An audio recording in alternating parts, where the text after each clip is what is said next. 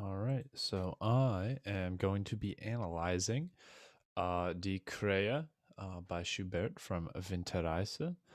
Um, Short little song here. I believe Die Krahe means the crow.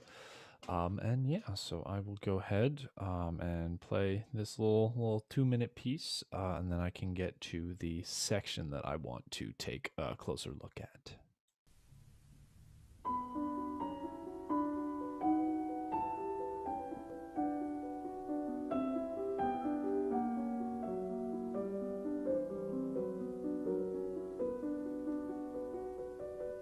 Eine Krähe war mit mir aus der Stadt gezogen,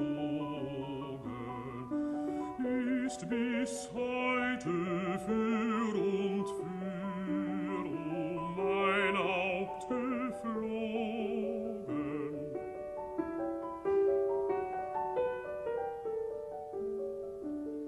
Krähe, wunderliches Tier, willst mich nicht verlassen, meinst wohl, bald als Beute hier meinen Leib zu fassen.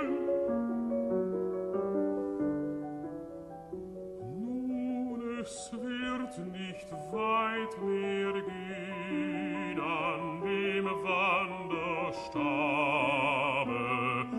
Krähe, lass mich endlich sehen, Treue bis zum Grabe.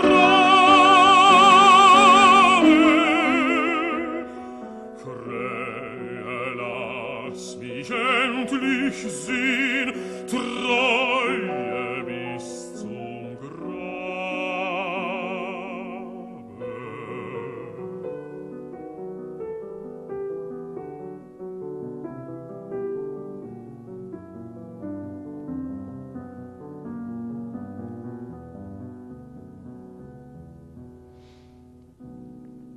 And yeah, so neat little piece. I worked on this actually a little bit. My voice lesson with Dr. Steino, so I know I like this one. Really cool little thing. This is not the section that I wanted to talk about. I just want to say that this little lowered second right here, this D flat, really cool. Only comes up in the very beginning of the piece and the very end of the piece. It's not in any, but that's not the section I'm analyzing.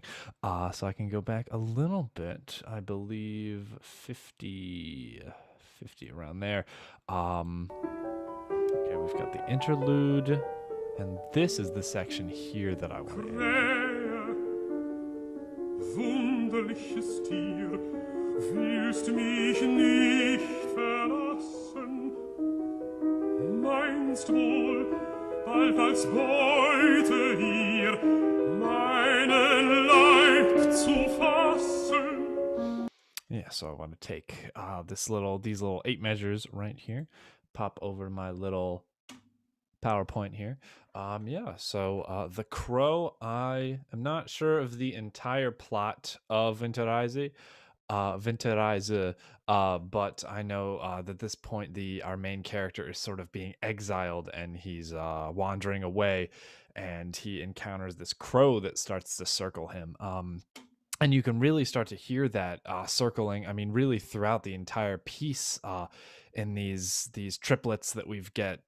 Yeah, I'm pretty sure it's throughout the entire song. There's always triplets or this rest triplet. In the piano accompaniment for the entire piece, and that really gives you like a feeling of this crow sort of circling around you as you're just kind of wandering along. Or it could be the main character himself, sort of just wandering forever, just kind of walking around. The very romantic idea that they have of this lone man all out against nature and that sort of stuff. But yeah, you can really hear. I got my little piano here. That little repetition there sounds again. It's just like it's circling. And so, yeah, you could hear a little bit in the recording that these 4 measures here, and then we get these next 4 measures, and these next 4 measures are very similar, in fact, to the beginning 4 measures. It's almost not quite. We get a little bit of rhythm and stuff here, but it's basically a sequence. Um, this second line is a whole step up from this first line here. So I went ahead and filled in the lead sheet, the chords. We've got this main motif here in the first line and again in the second line. Obviously, the second line with different chord names, but with this major chord.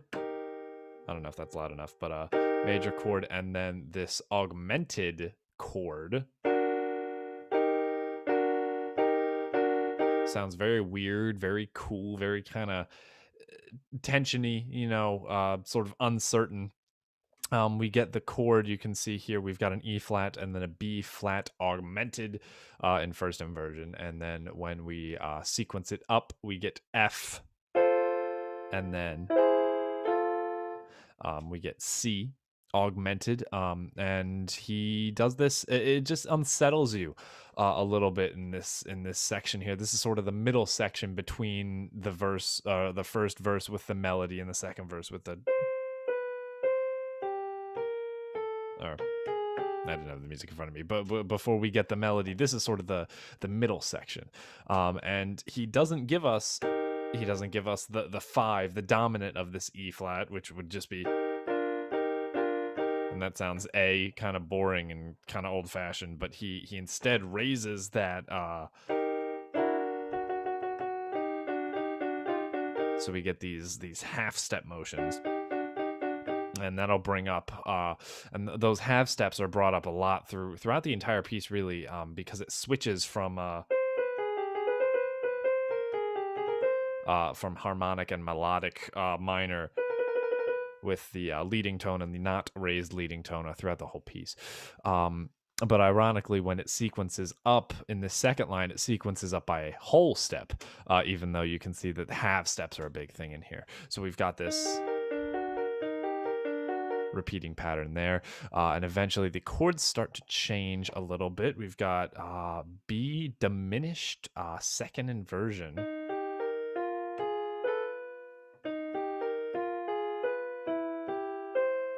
And then we get the C chord. And then we get another augmented chord before we launch into. And then we've got the end there.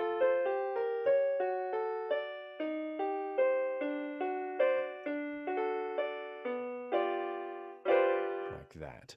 And I'll go over to my next slide where we've got the Roman numerals here. E flat if we're in the key of C minor. Major 3, it's not odd to go to the major 3 in C minor, especially in the sort of a middle transition B section. And so what I did there, I just realized this now, as I'm recording this video, this should not in fact be a 5. If we were in the key of E flat, this would be a 5 diminished chord, but this is not a full modulation. We just feel just a little bit. So I'll actually go in and change this. It should really actually be with a B flat augmented. This should actually be a flat 7, a major 7 diminished right there. So that was does that come up anymore? No, I think that was the only error I made there. But yeah, we've got this major 3 and major 7, which is again something not odd, especially in a minor, because E flat is the relative major and then B flat is the dominant. But again, he gives us not the normal dominant, but he gives us that raised 5th there. So we've got those half-step movements that, again, just feel really uncertain and weird and kind of off-putting. And then we get over here, we get something that functions the way that maybe we would expect a chord to have function, where in traditional voice leading and that sort of stuff, they really don't use augmented chords that much. We've got an E flat here in this third measure. And just by listening to it, you might think that it is a D fully diminished 7 chord, even though there's no D in that voicing. When we have these repeated E flat D, when you've got the E flat, you might expect it to go down to D. But in this case, there is no D in this chord, and if we look at the spelling, it is in fact a B diminished. If there would be a D, if it would be a D diminished, I believe we would have an A flat there. Instead of a B natural, it would be a C flat, with interchanging fully diminished seventh chords because they're all made out of minor thirds and such. But yes, instead we get this.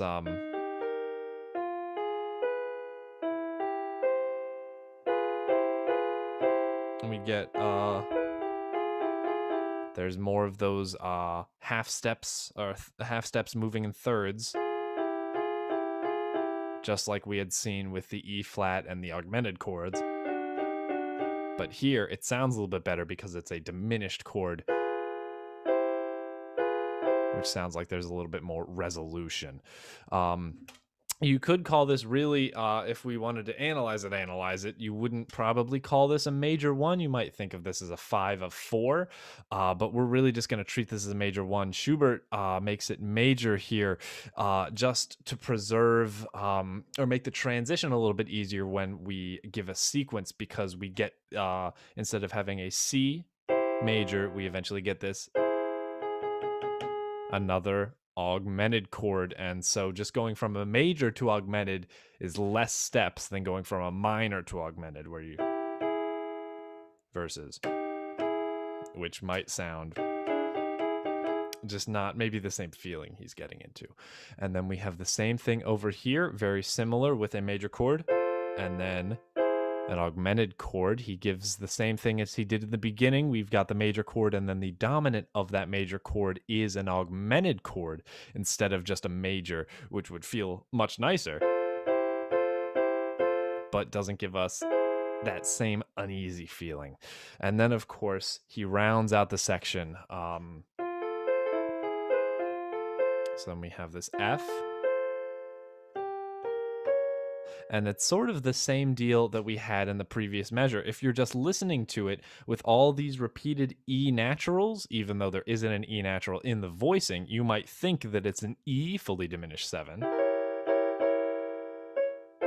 And go back to that F that we had been hearing in the previous measures. But again, it's spelled differently, and it's spelled as a C sharp fully diminished 7, which goes to D major, which is getting us closer back out of this ambiguous place of all these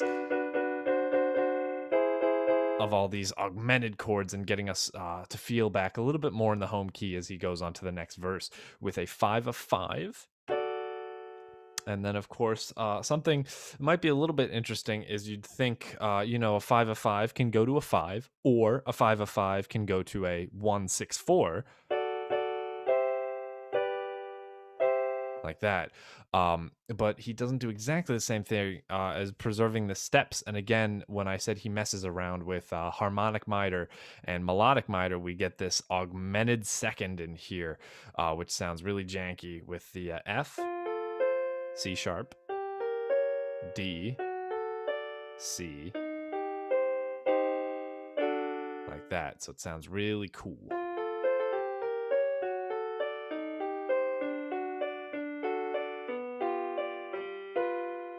And then, of course, the 5 of 5 goes to, of course, the 5 eventually, giving us this nice big old G7, which brings us back to the home key and back to that cool little melody with the and all those repeated triplets. And so, all in all, nice little section. This use of these weird augmented chords in here gives us that uneasy feeling as our main character is sort of just wandering out in the wilderness, and this crow is just circling above him as if he's just waiting for him to fall over finally. But it's just that repeated sense of unease with all these augmented chords and all of these minor seconds with the all of that. But all in all, a very cool piece.